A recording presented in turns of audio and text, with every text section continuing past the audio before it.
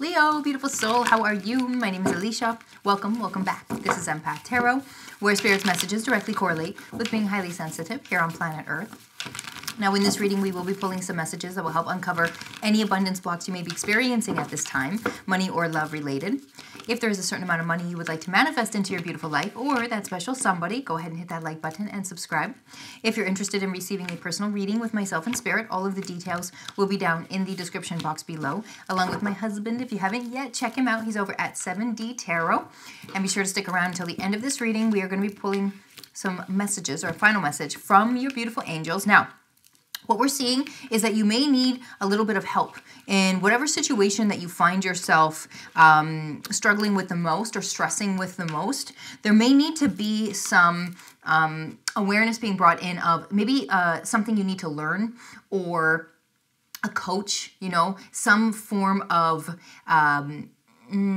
service, or again, partnership, or just something that's going to bring forward more confidence for yourself. Never feel like you have to do something alone. You can always, hire somebody, or, and this isn't something that you have to go out and seek, by the way. This is, again, something that the universe will gift to you, will bring forward for you, right? You may even be receiving somebody coming in that's going to help you in whatever situation you're requiring help with, help in creating that new version of yourself that you really want to create, right? It's like if we want to lose weight and reach our fitness goals, it's like hiring a coach is so helpful because they're always there with us, supporting us. And then that way, if you ever have any questions or you just feel really low, you have someone there. So same thing with like AA, you know what I mean? It's like we have a support system, we have a team, we have help. And so know that if you need help, or if you're feeling, stuck somewhere, you can always kind of reach your energy out to the universe. Say, look, and universe, can you please help me, guide me on this, whether I need help, coach, or something? Can you please illuminate what I'm missing? Something like that. That's how the universe will always help us. We see here that, okay, so this is a new chapter, right? You're looking for difference, right? You're looking for change, right? You're looking for that growth. You're looking for that rebirth. This is that time. This is that time. So what's going to happen is this. As you change your frequency, as you evolve your frequency. So here's where you are, and you're evolving upwards, right? So there's going to be a lot of uncertainty. There's going to be a lot of things you haven't experienced before. So there's going to be a lot of self-doubt. There's going to be a lot of, fear on this journey. And if it's going to pan out the way that you want it to, right? And the name of the game for us in these moments is to always understand that as you start a new journey, your only obligation is to be aligned. Do I have it here? Well, we're going to go with this message. So is to be aligned with the intention you've set.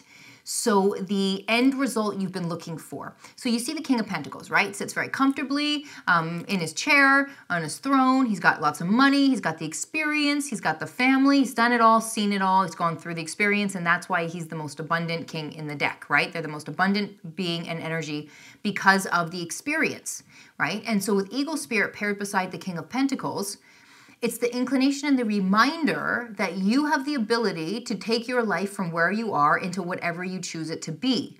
But that's not an overnight process. It's a slow, methodical, day-by-day process. And, there's always going to be different chapters that allow you to evolve through different things. So that's why we're saying don't be too hard on yourself at this time. Just go through the data collection process and just be aware and observe and what's going on and what your soul kind of gravitates towards, what you like, what you don't like. But don't get too caught up in the exact nature of that thing, the surface, if you will, right? It's like be more conscious to the energetic feeling of how something feels and how something's making you feel, right? But always first, before you kind of observe your feeling state, know the person that you wish to become. Like know what your kind of a guidelines, if you will, of your intended desire, right? Because when you know where you're headed, then it's easier to observe what we're seeing and putting it into context, right? And really right now, it's not so much again about staying stuck with the what is. It's just about allowing the universe's organic process of data collection and observation to kind of flow you forward and just observe. Because again, if you're feeling stuck somewhere, You know, maybe reaching out your energy to receiving help in some way, in some form, would give you that extra boost, that extra confidence boost. We feel like maybe you might feel a little bit frightened or fearful in regards to asking for help. And this is where we would want to remind you, beautiful soul, that fear from asking for help would only come from an ego perspective. And we want to remind you that if you need help and you feel like your life would be more benefited from that help, then definitely reach out for that help. Now, remember, the help that you receive and the help that you attract in is going to be aligned with the frequency that you feel and are aligned with currently. Meaning that if you're in a fear-based mode and you need help, you might want to consider raising your frequency before looking for that help or before asking for that help. So what that would mean is that if you're ever looking for something or wanting something, but you don't feel very good while you're wanting that thing, like if you feel low, you feel sad, depressed, overwhelmed, frustrated, those emotions are the inclination that your frequency is low, and you would want to, again, raise your frequency, raise your feeling state, connect to more of an energy of joy.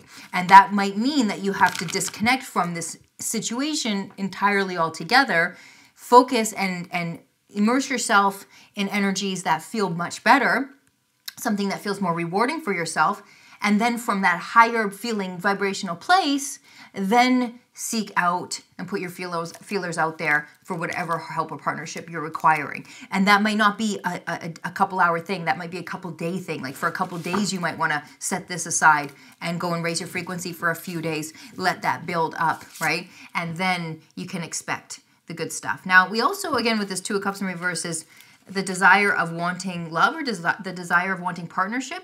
And we can tell you that partnership is coming in with that Ace of Cups, that love is coming in with that Ace of Cups. Again, right? Know that this, right?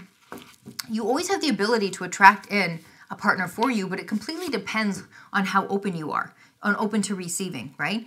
And so that's why we want you to right now, write this down in the comments below, Leo. I am open to receiving, okay? Just write this and then get creative with this, right? So the universe doesn't want you to just do what comes to mind. Could be, I'm open to receiving love, I'm open to receiving money, I'm open to receiving a soulmate, I'm open to receiving guidance, clarity, right? But write this down, and this is a good way to start any journal entry, is I'm open to receiving, and then whatever you're looking for in that moment, and then just kind of sit with yourself, breathe into your heart, and then just start writing. That's automatic writing, and that will be your spirit guides coming through for you, and that really helps.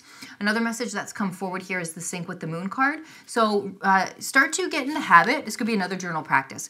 So I'm open to receiving, and then you could even open your journal entry with seeing or discovering what moon phase we are in, because that will indicate a lot about how your energy is also feeling, right? So sometimes we're in like a rebuilding phase, sometimes we're in a resting phase, sometimes we're in a chill phase. It just depends on the moon's cycles and energies. So kind of connecting to that will also help you discover just more about yourself and more about how to better read your energy. And as we know, everything is energetic here. So we really don't want to look at the label of something or the surface of something. We want to energetically feel out. It's almost like if you see like a really raging, barking dog. Well, energetically, if you tuned into that dog's energy, you would sense that they're terrified, right? They're absolutely terrified. And that would then ease your energy and let them know that you would just want them to feel safe, right? It's the same thing, right? So kind of look at everything, not so much surface, but really read the energy. So again, if you're trying to just find something or figure something out or get something, but you're not getting the answers or the clarity or attracting in the outcome of your desire, well, it just indicates that you would want to, again, raise your frequency before trying to figure that thing out, all right? So again, and that's just going to be validated there. We also pulled the Five of Cups and the Two of Wands in reverse. So if you're having a hard time deciding or figuring out, it's most likely because your frequency is, again, low. Most likely because you've been thinking, or in your awareness is the fact that you haven't had what you wanted to, what you wanted ever before, whatever. It's just usually our mind is in the past instead of progression and on purpose. Never try to figure something out in your life, Leo, unless you're in a place where you really never try to figure anything out. There's no need. Everything will just come to us. It will just flow into our lives. So if we're trying to ever figure something out and it's not coming, it's an indication to drop that thing, go raise your frequency doing something you love, and then the thing that you're looking for, the clarity, will come back to you.